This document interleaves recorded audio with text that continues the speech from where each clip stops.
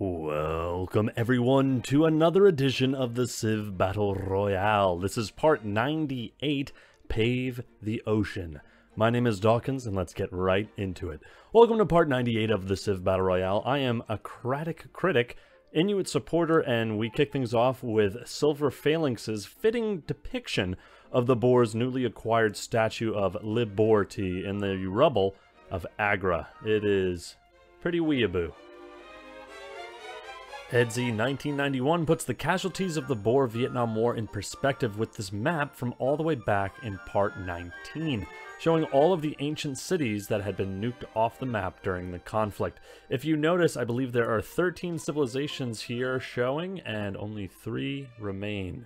It's been a long time since part 19. As always, we also have our wonderful tile-accurate map. Sweden will really be feeling the squeeze from their 2 recent wars. There's not very much tile separating Iceland and Sibir now. And surprise, surprise, the Boers continue to sit on top of the PR leadership boards. But the surge of Brazilian tourism to Africa is beginning to shake the rankers' once rock-solid confidence in the Reich. We open with a shot of ever-glorious Armenia, prophesized by Blue Cassette themselves to one day defeat the evil Boer Reich and free the internet from Skynet's grip. Until they get around to that, however, they've settled for slightly inconveniencing the Boer reinforcements trying to reach the Vietnamese front. Hey, they gotta start somewhere. And recreating the Manhattan Project from a stolen Boer child science kit. Not too eager to let the Reich keep the Statue of Liberty and its multiple thousands of hammer bonus, the Trung sisters send units to assault Agra from the north.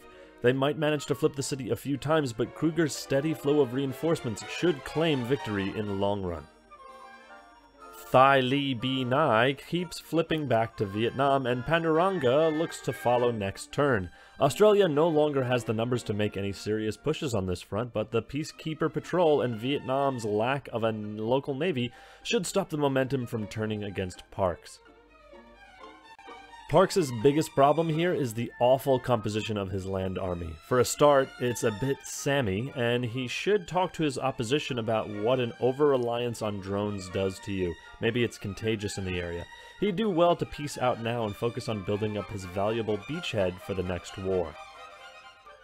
Big Carrier's grip extends even to Hawaii, composing over half of their navy.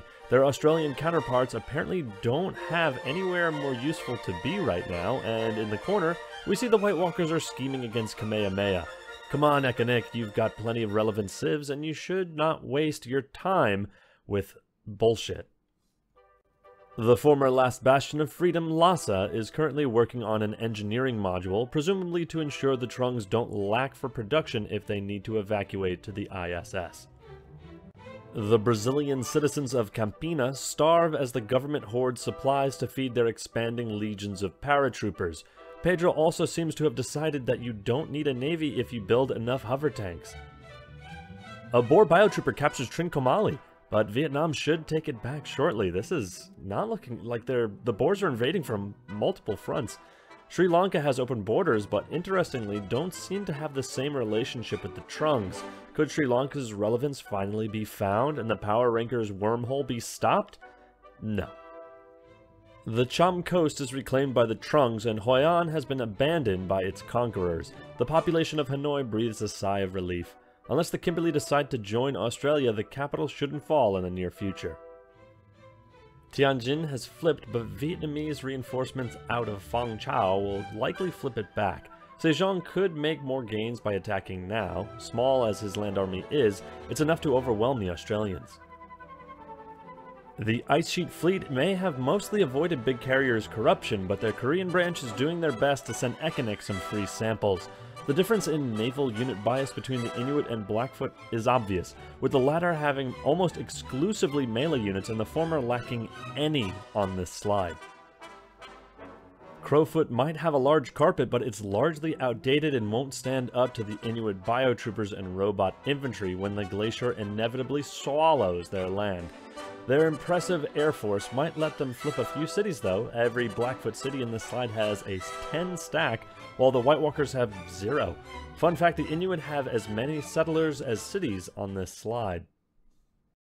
Mongolia is in basically the same spot as the Blackfoot, an outdated carpet waiting for someone more powerful to bother attacking them. Sabir does seem to be bringing more air and ground units to the border. Is Kuchum Khan's plan offense or simply defense? Wow. I guess this is where Brazil's sending most of their new units. Those units are not to be sneezed at either. There are a lot of XCOMs between those weaker paratroopers and mobile SAMs, and even some robot infantry. Per Civ AI game wizard Admiral Cloudberg, the Brazilians won't be expelled after a declaration of war, so Pedro could devour a huge part, potentially all of the Frontrunner's core if he wanted to, especially if the rest of Africa is as low on board units as this area. Sabir made a wise choice getting out of this war while they were ahead. Now they, and Sweden, need to rebuild and carpet up, and with a military, not workers. It's also worth noting that Sweden now has only a single land tile south of Lappeenranta, connecting their Scandinavian core with their mainland European holdings. Only one citadel would ruin that entire experience. The mostly empty New Boer lands would be vulnerable right now if any of their neighbors were in a state to attack them, which they aren't. In other news, Sri Lanka and Armenia continue to exist and get in the way of Kruger's Vietnamese-bound units, and Exclavia continues to lack the units to get in anyone's way. Agra may be Vietnamese again, but Fujian has been nuked off the map, and the unit numbers are now decisively in Kruger's favor. If the Trungs can't hold him at the mountains, their northern lands and damaged core will look very vulnerable. The minimap shows they haven't even been able to kick Kruger out of southern India, which should have been easy. Oh boy, Vietnam, you have fallen very far. I think the local Vietnamese commander must be away on vacation. Seriously, I know the terrain sucks, but you could at least try to take the city back. At least the advanced destroyer should do that next turn. Vietnam continues to embark units without naval support, and the Australian cyber subs continue to use them for target practice.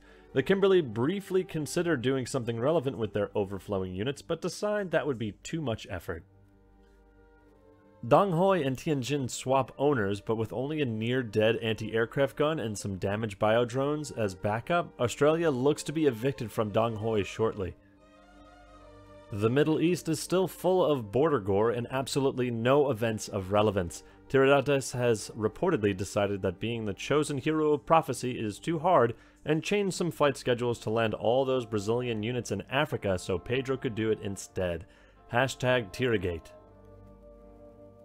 Agra predictably flips back to Kruger. Vietnam has a better hope of holding on to the north though, with mountains and Brazilians making troop movements in a nightmare for invaders. Lahore in particular will be very difficult to capture as there are no south-facing entrances through the surrounding mountains. A shot slightly further south reveals some Vietnamese backup has arrived around Balkh. Perhaps they will prove more effective than their predecessors. The days of the Boers not knowing what a naval unit was are long gone, and they've even managed to produce slightly more non-carrier units than carriers. They still don't know how to get the ships to go somewhere. They might actually be useful though. Also, more Brazilian overflow units. Are they a sign that the Boer core has also been flooded with lost Carnival attendees, or merely a few lost stragglers? Furious at Tiridates' abandonment of the prophecy, Parakramabahu briefly wakes from hibernation to plot vengeance. Please do it. Then maybe you'll both accumulate enough of a warmongering penalty for Kruger to do the cylinder a favor and end you. A look at the capital city of one of the potential combatants, quote-unquote, reveals that Sri Lanka is growing its navy with the production of a nuclear submarine. Not sure what you're planning to do to Armenia with that. Maybe they've confused it with something else that's cylindrical and nuclear. Is that a dick joke? Hoi An and Dong Hoi to the north have both been reclaimed. Hopefully Australia still has more units in real-world China than are on the slide, otherwise their Asian foothold is looking mightily tenuous. Hordes of Blackfoot tourists and a Hawaiian great engineer crowd Japan. In Seoul, Sejong orders a nationwide broadcast to once again remind everyone how big and strong his navy is. Big carrier executives stand at his shoulders, ensuring he sticks to their prepared script. Oh, shoot. Apparently regretting his choice to let Ingolfer have Tonsberg, Gustavus orders his commanders to chuck all those rebuilding plans out of the palace window and declare war. The 61 visible Swedish aircraft, not counting the 3 missiles on cyber subs, immediately reduce Put City in the black, and an organic infantry is positioned to take it next turn. Might want to move those 10 air units, Ingolfer. Orleans, Cologne, Hamburg, and Malmo are bombed straight into the black, and Berlin is captured. Both sides lack units on the mainland, but damn, the Swedish Air Force is not messing around. Gustavus also appears to have the naval advantage, with Iceland only displaying leftovers from Carrier Corps' Pave the Ocean TM initiative. At least some have planes on them. What is happening? The Boer Carrier Party watches as Sweden captures Elis and Constantinople. Messine, Cumae, Tegea, and Corinth are very weakly defended and in the black. Sweden has more units by far, but they're mostly organic infantry versus Icelandic biotroopers and robot infantry. Will numbers or technology prevail? And in a simultaneous declaration of war, Genghis is tired of hearing the echoes of Dawkinzz rapping over the mountains and resolved to deliver the final blow to the former number ones. He's bought modern naval melee units to the party too, so we may be hearing the final lines of Trigger Dawkinzz' rapping career. Man, this is getting hyped. What the hell? It's a new turn in Yakusha still exists, but that's not the most important thing right now. Inuit have declared war on Iceland. Holy shit. Finally, the White Walkers hear the pleas of their fans and declare war on someone they can actually reach. It's time to see who the true ice people are. Ugh, Christmas has come early. So naturally, we cut to a shot of the Borabian Desert. Kruger still hasn't gotten around to annexing these captured Vietnamese cities, but he has settled Helsingborg and populated it with 6 air units. Is that like a joke? Is that a troll? Helsingborg? Helsingborg? Really? Come on, this stuff writes itself. Ingolfer wastes no time in scrambling reinforcements, and suddenly Sweden's numerical advantage is almost gone. They did still manage to capture Corinth, Tegea, and Messine, although a robot infantry and biotrooper of the fake ice people are about to take it back. Mantinea appears to have been nuked, with its population dropping from 13 to 9 and damaged units all around. Boy, Iceland, you better put up a good fight. Tonsberg is Swedish again. Iceland still lacks anything resembling a real navy up here, but luckily for them, Sweden forgot to build any naval melee units, so Gustavus will struggle to capitalize on his superiority. And finally, we get to the war everyone, me, really wants to see. The Ice Sheet Fleet should clean up the Icelandic Navy, owing to their secret tactic of not being half carriers, but all those annoying peacekeepers will make it near impossible to penetrate further into Greenland. Oh well, at least we'll get the coastal cities, and Iceland won't be able to get any units to reclaim them. Okay, Pedro, it's been ages since us Inuit fans got a good war, so please don't mess this up for us. I mean, if your paratroopers make this end in a boring peace deal, I'll give Carnival a bad review on Yelp, so consider yourself warned. Anyway, St. Louis is bombed into the red, but the surrounding Icelandic and Brazilian units will likely prevent a capture for the moment. Even more carriers down here, they'll make good target practice, and most of all, they're going to give all of these Navy units the much-needed XP they'll need to just crush over Iceland. The technologically inferior nations of the world shoot down a repeal of Scholars in Residence, co-led by Sam Houston from his battleship hideout. As the original headquarters of Carrier Corps, the Bucks have certainly kept up with the world leaders in terms of useless navies. Maybe they're using them to transport all of their giant death robots. I count 10 of them on this slide, which is higher concentration than we've seen in any other Civ as far as I recall. Iceland's superior units are starting to reach the front lines, and despite the nuke damage to many around Mantinea, I predict that Sweden will have a tough time holding what they captured in the initial rush, let alone making any further gains. Messine and Tegea in particular seem likely to flip in the next turn or two. With the way things are already going, you wonder if Sweden made the right choice in declaring war, but with the Inuit on the opposite side pushing that front, perhaps this is the end of Iceland. Tianjin has flipped since we last saw it, but Vietnam still has more units in the area. Australia is running out of steam, and they won't be able to easily reinforce. Now, if only the Trunks could have the same success on their western front. The strategic map clearly shows the nuclear hellfire that both Kruger and the Trunks have unleashed on this front. Fallout covers the region, but the cybernetic and mutated warriors feel no fear because they physically can't. They have only one purpose, and emotion is irrelevant. But can they love? Sweden's core hasn't been spared the horrors of war, with Stockholm itself being caught in a nuclear blast. You brought this on yourself, Gustavus. I hope it was worth it. Also, an observant viewer may have noticed something on the minimap. The power rankers have gotten their wish. Yakusha is no more. The last nuclear subs look on as Mongol choppers hover above the destroyed city walls, and an advanced destroyer sails triumphantly into the ruins of Beryazovo's harbor. Ranked at the top spot in the power rankings from parts 1 through 7, Taigen Khan ultimately failed to capitalize on its strong start. The Snoryaks excelled at mediocrity and, of course, triggered Archon's beats. The most memorable deed of Yakusha was getting locked into a centuries-long meat grinder with the Inuit in Kamchatka, reducing the once pristine Arctic waters into a radioactive wasteland. Although the Koreans finally stomped their empire into the ground, the Snoryaks persisted in this frozen city until the Mongols finally delivered the long sleep they had forever desired. Goodbye, Dark Khan. May you drift forever through the heavens, propelled by your sick fires. Unfortunately, Armenia is still here, and they've just entered the information era, which means we get another slide with them in it. Yay! Is there anything I can talk about that isn't Armenia? Looking at the minimap. Oh hey, Vietnam kicked the Boers out of southern India at some point. Sweden captured Cologne, and so many interesting non-Armenian world events.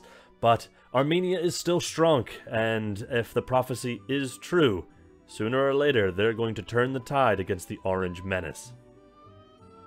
Good news for Sweden! They snuck in a unit to capture Cologne. The British Isles are full of Brazilians rather than Icelanders, and their navy has melted the Icelandic Sea Pavement fleet. Bad news is that Iceland has bottled Sweden's units up in Denmark, has Berlin mostly surrounded, and will soon take back Cologne anyway, because Sweden didn't send reinforcements. Iceland's western navy is disintegrating as expected, and the Inuit have embarked melee units ready to assault, oh god, Icelandic, Natafaravik. I hope I got that one. Alternatively, they could raise it to give one of those settlers hovering around Oshawa something to do. I know this part has been exciting, but it is time to come to an end. It's time for the Info Attic slides. The Boers continue to lead substantially in population, but Brazil's rise has not been constrained to military alone. They've overtaken the Inuit sometime in the last few parts to claim third place. Vietnam has actually increased by 3 million since last part, which is... I have no idea how that happened. Mongolia manages to trail behind the single city of Kanaohe of Hawaii, showing that despite their euthanasia of Yakusha, they're still far from being a serious contender. Sweden's stubborn refusal to rebuild hasn't done them any favors either, and they're sitting narrowly ahead of the Kimberley. The Boers and Inuit dominate in terms of production, with Australia sitting in third place, 8,500 hammers behind. Brazil is only in fifth with half that of the Inuit, which really demonstrates how much one of the top two could explode militarily if they put their minds to it. Kruger might want to consider that in light of the Brazilian occupation of Africa. The Mongolians are slightly less disappointing here, but still trail the pack of non-rump states. The large divide between Korea and Sweden doesn't bode well for their war with Iceland in the long term. Brazil continues to grow their military, as do the surprisingly high-ranked Blackfoot. Yeah, boy! I do wonder how well Future Worlds weighs its units in this stat. Empires with large but heavily outdated militaries seem to be disproportionately high-ranked. Despite Vietnam taking a huge hit to their military lately, I would certainly back them over Mongolia in a war with their existing units. Give it time though, because as technology creeps up, and that is inevitable, those two armies of Mongolia, Brazil, and the Blackfoot are going to get that much stronger. So you number 1 civs, Boers, the Inuit, everybody else, you need to be worried and you need to stop them before they stop you. The dead empires of Yakutia and Texas straddle our outdated sub. Yakutia's subs will quite likely survive under the Arctic ice sheets, so they'll continue to be a fixture in these slides for some time. Lutheranism's presence in the high population Boer core ensures it has almost as many followers as Arianism, despite being less widespread. Australia leads both with Catholicism, though, after tales of the chosen kangaroo was born in the city of Tokyo. With all 3 major religions converging on Europe, it'll be interesting to see if one dominates. And with that, we come to the end of this part. This has been Acratic Critic, and it's been a pleasure to be a part of the CBR. See you all to get hyped for the next part. And my name is Dawkinzz. Thank you for joining us for part 98. It's been pretty exciting. I'm sorry that it was, I guess, a little bit shorter than it usually is. It is the holiday season. I will have this out for you on Tuesday. And hopefully everybody has a happy and healthy new year, happy holidays, and we'll see you next time.